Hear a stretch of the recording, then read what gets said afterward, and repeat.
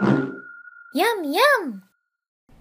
Greg here from Pixel Fondue. I've got two shiny orange shader balls in my viewport and Octane from MODO, and I am going to mess up the one on the left, make it all scratchy and grungy. So the first thing I'm going to do, well, let's just take a look at the material. It's just a standard Octane glossy material, some orange color going to diffuse, and we've got just a 1.0 specular, zero point 0.1 roughness, so just a tiny bit of blurriness there, and IOR of 1.6, which is pretty typical for plastic. And that's it. So it's really simple, really nice, standard shiny plastic, but I'm going to mess this up. And the first thing I'm going to do is add an image to the roughness channel. So looking at some images I already have loaded in my scene, this guy right here, this is from Megascans. Nice scratchy material, right? So if I add this to roughness, it's a little bit counterintuitive because the darker part of the image is a lower roughness value. So it actually results in more shininess, right? Because if we have a higher roughness value, that highlight gets spread out a ton and very little shininess, whereas a lower roughness, like this darker gray, is going to keep it shiny. But the scratches here are quite a bit brighter, and the areas where there's scratches, that roughness is going to diffuse the light out a bit. So it's been scratched, there's all sorts of little tiny microfacets there, spreading the light out and giving a slightly different look to the roughness. So I'm gonna add this to the schematic, just drag it in here and select my roughness channel and add a diffuse, not diffuse, a grayscale image. Boom, this guy's already UV mapped, so no biggie. So right off the bat, you see that the highlight went away because the roughness probably just defaulted to 1 with no image plugged in here. So that's, you see like a 1 roughness, a really rough surface, where it's, you know, the microfacets are all over the place and it's spread that highlight out. So when I add this image back in here, we should get, in the darker parts of the image, I should get that highlight back, and in the scratchy parts, it should look pretty rough. So there should be a noticeable difference there. Add that in. And there I've got my highlight back. But you can see that's like really subtle. I'm not even sure if you're going to be able to see it on YouTube. You can see scratches in here. In fact, I'll push in. But it's, now you can see them pushed in. I just pushed in, if you look at the 3D viewport here, I just have a keyframe on frame 10 for my camera, and I've pushed in a little bit. So you can see that there are scratches, and that roughness map is really doing something, but it is pretty subtle if I push back out to frame 1. You know, they are there, but pretty subtle. In fact, I'm actually going to do something really blaringly obvious just to make it obvious what's going on here. So here's a black and white image, so this couldn't be more contrasty. Let me just do this one just to give a better indication of what's happening here with the roughness channel, because mapping the roughness channel is super important. And here you can see with this black and white image, you can see how big of a difference mapping the roughness channel is. Now keep in mind, we didn't change the specularity at all. Like this material is very reflective, as a specularity of 1, so it's very reflective everywhere. It's just that in these dark areas, or this area right here where you see the difference, you know, it's just very rough, and so that highlight's being spread out. It's just as reflective, it's just spread out. And a lot of times I'll just actually plug in my pin into the diffuse color channel just so I can get a good view of it here, right? So super shiny in the dark areas, super rough in the light areas. Put this back into roughness, get my orange back in there. So I think you get the concept. I'm just trying to use a real obvious image for the concept. I'm going to plug my scratches back in there because we're going to add some more channels here, and this is going to, you know, give us some more pronounced effects once we get the rest of this material done. So we're okay, even though it's subtle, we're good. We're going to keep going here. So you may be thinking to yourself, okay, we have this nice scratchy image, can't we, and they are scratches, so those should also be bumps, perhaps, and I think you would be right. So if I just go the easy route and say, well, I've got my nice scratchy image here, I'm just going to drag this into the, I'm just going to drag this over to the bump slot as well, and you would be right, we do have bumps, but they're facing the wrong way, right? Because if you look at our image, again, this is correctly set up for roughness, where the lighter parts are rougher, but it's sort of incorrectly set up for bump, where the lighter parts are going to be raised. And so we need to invert it. And so we need to add a couple more nodes in here. So I'm going to actually just scooch these over a little bit. And you can actually select a node like this and go over here to new texture, mapping, and we'll add a... You can do an invert node, but I want to do a few other things. So I'm going to add a color correction node. And it stuck it in between there where I had that noodle selected, so that's good there. So here's my color correction node going into bump. And you'll see that I can just invert it right here. And so now the scratches are actually indentations and scratches. That looks pretty good, but it's, you know, super freaking scratchy. I don't think I want it quite that scratchy. I just want it a little bit scratchy. So I can knock down the brightness a bit. And what that'll do is lower the overall contrast of the image and make the scratches less pronounced. So maybe a 0.5 there. A little bit more subtle. Maybe even a 0.3 or so. And so now we have a combination of bump and roughness in these channels, and it's starting to look a little more realistic, sort of a more realistic plastic ball, like it's the one you throw your dog to go fetch, and it's got teeth marks on it or something like that. Or maybe you have a kid who likes to chew on plastic balls, and your toddler has been chomping on. I don't know. Anyway, so now we're getting there, but I think specular needs some adjustments as well. And it's not really the same image, right? So when you're adjusting the specular, what we're really talking about on the plastic ball here is not really scratches on the image, scratches on the surface, but more like dirt and smudges and oils and things like that that are on the plastic ball that have been, you know, applied by your toddler and or puppy. Okay, so specular, I've got a couple images over here. I think I had loaded that might be good for this. This one's pretty good, kind of grungy, I guess. I don't know, not great maybe. What's this one? That was a little too pixely. This one's pretty good. Okay, we'll try this one. So again, I'm just going to just scooch these out of the way. You used to think 1920 by 1080 was a giant workspace, but it's not. So keep zooming in and zooming out. So let's, yeah, I'll do another grayscale image. Boom. And I just want to point out, I pointed this out before, this is a recurring bug in Octane for MODO, and I know Paul Canane, who is the developer on this, has looked into it, and I think it's MODO's fault and not his fault, but occasionally you lose a connection. Like I just added this and the Octane Mesh UV projection, instead of being plugged into the projection here, actually plugged into a previous projection, this grayscale image, and kicked out the one that was already there. So you got to kind of keep on your toes for that. And make sure, you know, clean that up so that doesn't continue to happen. Hopefully that will get fixed in the Octane 4 one coming out. Hopefully, we'll see. I don't know. It's up to the MODO people maybe as well. Anyway, back on point. Right, so we're going to use what? This image? No, we're going to use this image. So add this guy over here and plug it in. Boom. And again, right off the bat, you see a lot of variation in here. In fact, I'm actually going to do some isolating here. Let's just plug it in diffuse so we can see what's going on. So this is our grungy image, and it's that's where it's breaking up the highlight right here. If I unplug roughness and bump, we can just get treated to just the specular effect.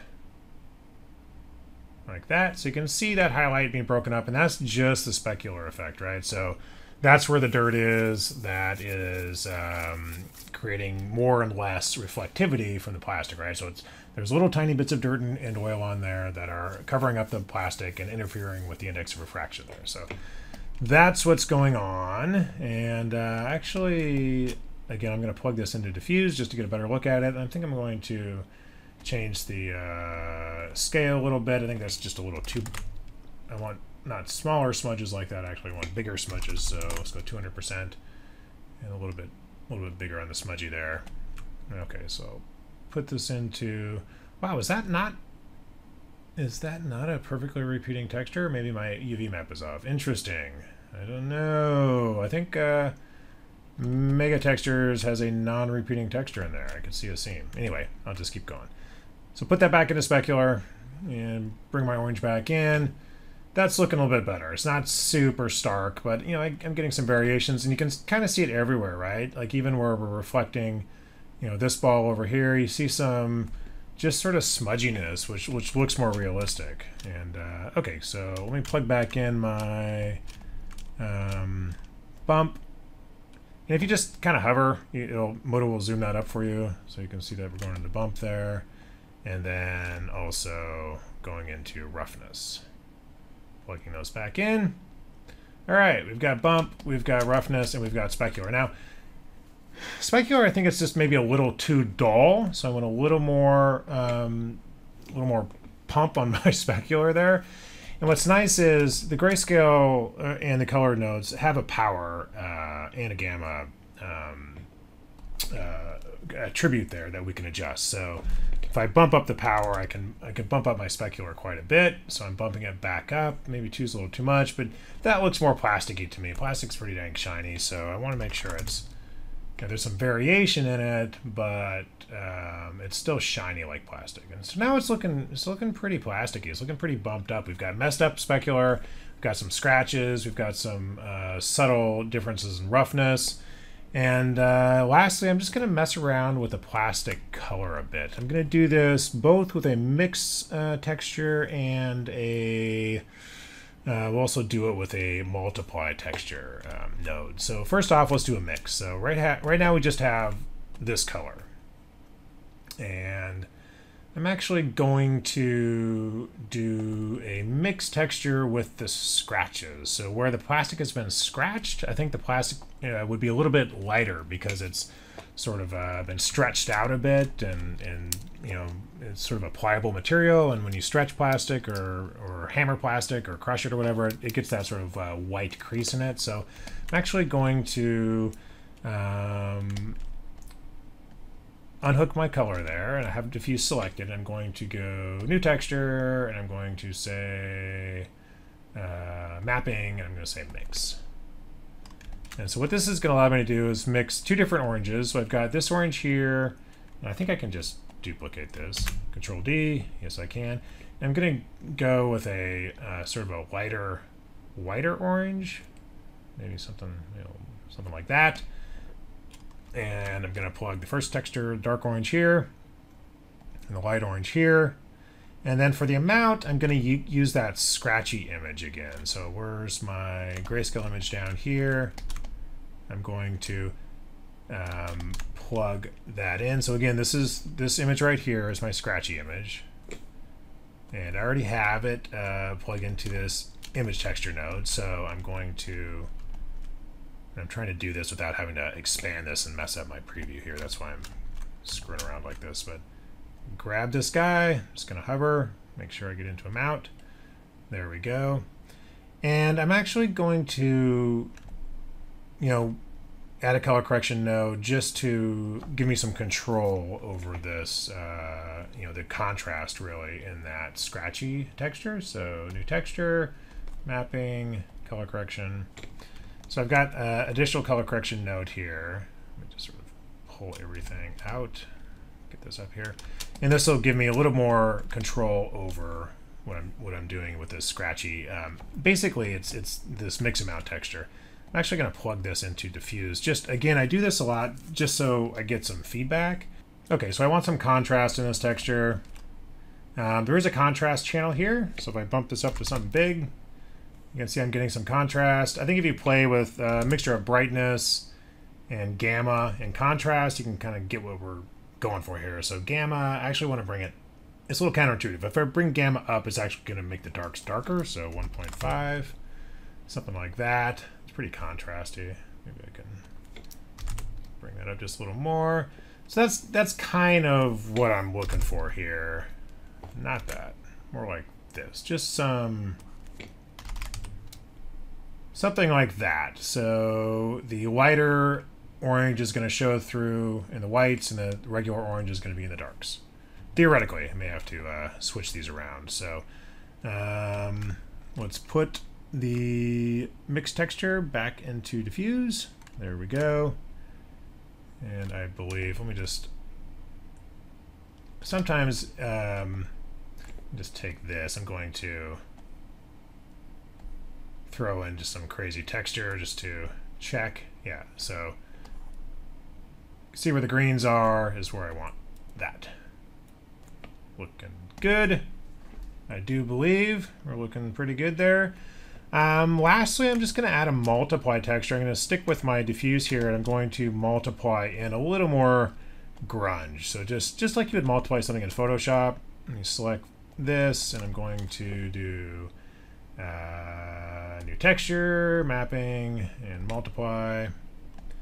And there's my multiply. So what I want to do is multiply a black and white image into the scale texture here, just to give me some more dirt on that. So I've got one more. Let's see. This is interesting. It's pretty. That's too harsh. Maybe I'll try it. Let's okay, so sure, let's add this in. So we'll go to scale texture, and we'll add a grayscale image there. And this is the, again, I've got that little problem where it messed up my projection. Really wish this would be fixed. So let me fix that. It's easy to screw up your scene with that. Put my projection back in. Okay. And let's just bring this guy over here. Now this is going to be super harsh, but it's going to show the effect. Did I bring it in? No, here it is, way down here. This is going to show the effect really blatantly, then we'll make it more subtle. So, okay, so I'm just multiplying. In fact, I'm probably going to invert this. So that's a lot of dirt, right? So I'm multiplying this image against that nice orange mixed texture I already have. So I've got the lighter orange in the scratches already, and I'm multiplying the dirt on top of that, which makes sense, I think. But I gotta say, I don't really like that texture. It just doesn't quite look right to me, so I'm gonna try this other one I have loaded in here. Maybe this is gonna give me something a little bit nicer.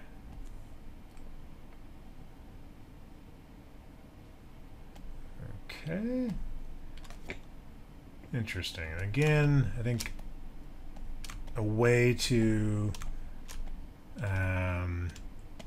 sort of finesse this is just plug it into diffuse color. You can see it's pretty subtle there, so I am going to add a color correction node.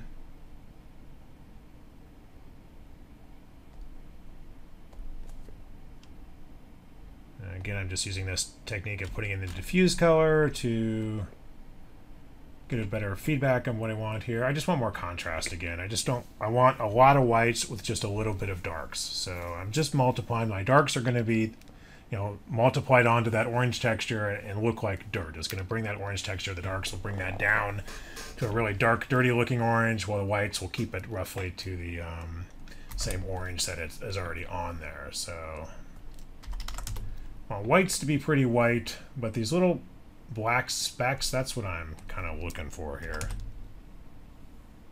Just a lot of those little black specks. So not a ton, but looks pretty good to me. Little specks of dirt. Okay, so I'm gonna put that back into my scale. I would actually put that back into my scale texture. Boom. And then plug this whole assembly of light orange, the regular orange with the light orange scratches and the dirt multiplied on top back to my diffuse. And yeah, so you can see the dirt in there. Looks pretty decent. And I think that's it. I think we've done it. We've got a dirty, scratched up ball there. We could always bring up the reflectivity a bit if you want to, if it looks too dull to you. I think that looks pretty good, actually, though. Maybe a little too dirty. So, again, maybe we bring this down just a little bit.